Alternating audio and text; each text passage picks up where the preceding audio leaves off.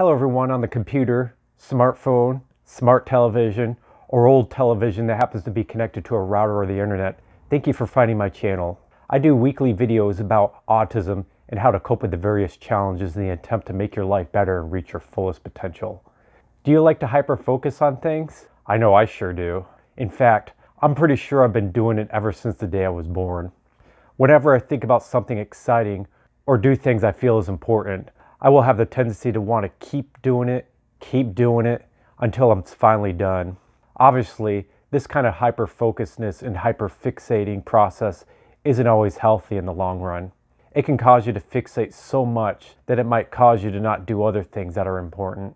Then it can cause you to start feeling anxiety and burnout. This can cause you to then feel less motivated to do anything else, and this can affect bigger things like relationships and overall well-being. I'm sure you can agree with me that it can be hard to not get overboard and start hyperfixating when something you do you feel is important. Feeling like you have to put all your eggs in one basket, rush to get it done, and then feel major anxiety when you can't finish it sucks. It's not a fun experience. Well, in this video, I am going to talk about how you can learn how to focus on things that are important, but in a way that is also healthy, instead of a way that creates stress, anxiety, and the urge to hyperfixate on something in a bad way. Well, let's get started.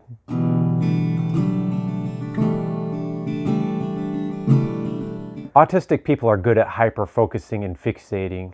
It is our gift. It can help us focus on things we believe is important, and it can help us achieve a lot too. However, as you have probably already found out, if you don't have good control over hyper-focusing and when to not hyper-focus, this can be a problem. It can quickly cause an imbalance in your life, which won't be good in the long run. This can cause you to not want to do other things, like care for your own personal needs, like eating, taking a shower, taking care of your house, pets, and people you have close relationships with. Your life will become imbalanced to the fear of not getting certain things done, and this causes imbalance that can get worse over time the more you do this. You create too strong of an attachment to the outcome of a specific thing. This can make you become less flexible, be open to new things, be in a constant state of fight or flight, stress, and it can wreak havoc on other important aspects in your life like career and relationships. This can reduce your overall happiness and well-being.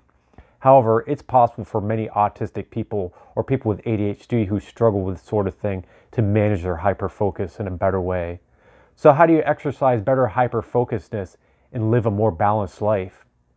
The first thing you can do is practice living more of a balanced life. You can find balance a lot in nature. A thriving ecosystem thrives by balance. A healthy body works best when everything is in perfect harmony. However, many countries in the world unfortunately don't practice this sort of balance when we are told to always rush and get many things done as possible.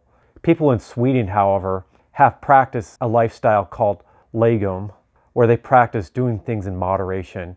If they feel like they are doing things in excess, they'll gently try to reduce what they are doing to maintain a sort of peaceful balance. As a result, Swedish people have been known to be one of the most happiest cultures in the world.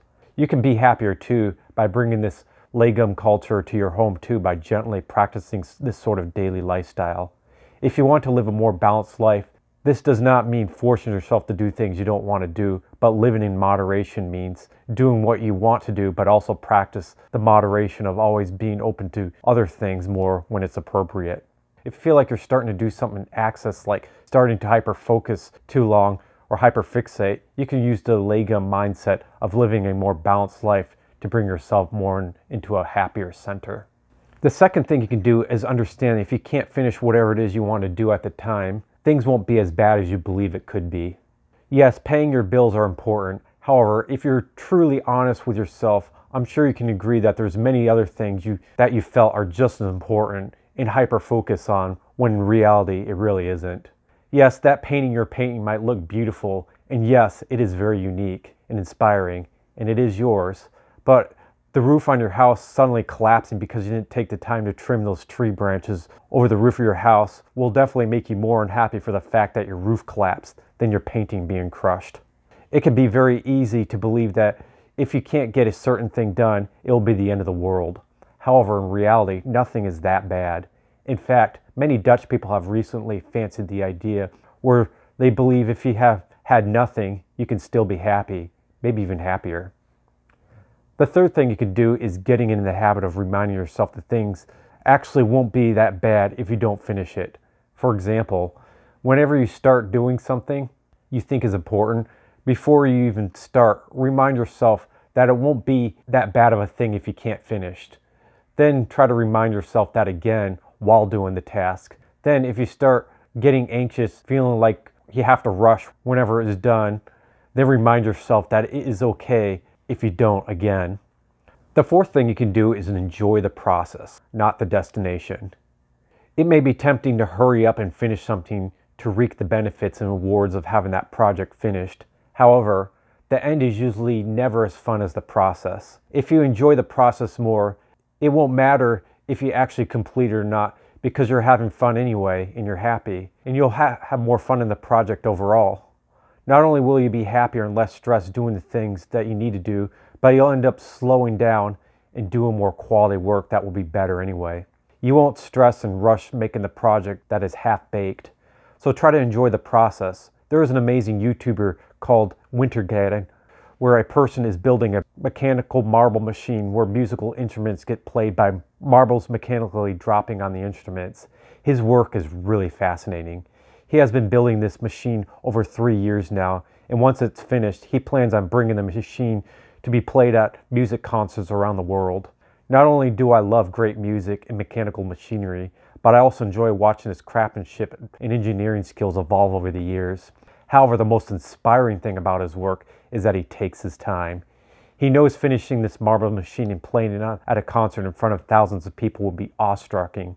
However, he doesn't try to rush to complete it though. Instead, he takes his time and he enjoys the process of building the machine.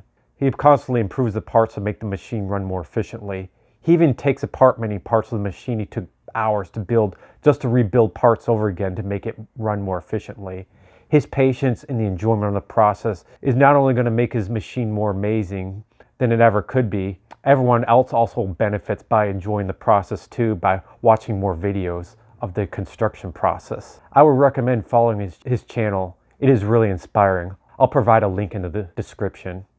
The fourth thing you can do is try not to do things you think is important sometimes. Sometimes when you think something is really important, and if you're afraid to not finish it, sometimes causes you to not enjoy the process. Sometimes the best thing to do is just simply stop doing what you're doing and take a break. Sometimes when you're anxious about doing something, sometimes doing the opposite, like stopping, will train your mind to stop the fear, and then you'll be able to have an easier time doing something else in the long run. Disconnecting is a good way to train yourself to be more adaptable. Now, I'm not telling you should refuse doing anything that gives you pressure, but simply withdrawing your efforts if you feel like you're going to do something that's causing you to become attached and hyper-focused. Even if you feel like it will be somewhat of a challenge, try to do it anyway, because eventually it will get easier the more you do this. The fifth thing you can do is practice being in the now moment. Understand it doesn't matter in the future if you enjoy the now moment. Enjoying what you're doing now is what really matters. It's okay to want to do things that can benefit your future, and it's definitely great to have passion. However, like Wintergatan, it is important to enjoy the process, not the destination. This can apply with everything in life. If you enjoy the now moment, you will not only enjoy what you're doing more now, but you will be more happier, more a peaceful and loving person in general, because you won't be worrying about the future or regretting the past. It's actually a really easy thing to do, and the impact is greater than you can possibly imagine. The sixth thing you can do is practice patience. I've always struggled with being patient. However, I learned that you can put yourself in a sort of patient mode, which can help you get out of anxiety. I used to love playing Mario as a kid. I remember enjoying Mario 3 because of all the different kinds of power-ups that put Mario into different kinds of suits that give Mario special abilities. Every human also has a special kind of power-up too that they can use anytime you choose. And I call this the patient power-up that can get you into the patient mode. You can gain this power-up by choosing to physically slow down if you're in a hurry. When you try to hurry, your body gets into a sort of fight or flight mode, which causes you to tense up and be in a mindset of being impatient. You'll then lose this power-up and become small Mario. In other words, you'll be impatient and have anxiety. However, by physically slowing down when you're feeling anxious, you will change your mindset again, relaxing your physical body, relaxing your muscles, that will automatically put yourself into a mindset where you'll become into patient mode again. You'll be transformed back into patient mode. As long as you deliberately decide to do things slow and try not to be in a hurry, every part of your physical body and mind will automatically be transformed into patient you. The seventh step is to try to embrace change. Change is a challenge for many people on the autism spectrum. I know it has for me, especially unexpected change. That changes your routine because it causes you to have to reorganize my thoughts, use my executive functioning, multitask more, and learn new things. However, I find it's important to understand change can be a good thing. It's not a monster to fear, but really an angel in disguise to help you. You can reduce a lot of stress by learning to accept things, embrace it, and dread it less by understanding the good things about it. Yes, there might be times where change can happen for the worse. However, even during those times, you can use that time as an opportunity to practice being accepting and controlling your anxiety to make your life better in the future.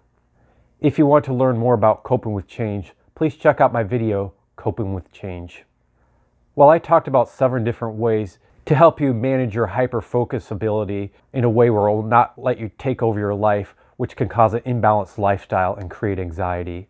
Well, I hope you found this video helpful. If you did, please give this video a thumbs up and show it to another person you feel could benefit from this. Please stay healthy, safe, keep being informed, embrace your interests, and most importantly, love yourself, because love is the way. Thanks for watching, and make the rest of the day a good day.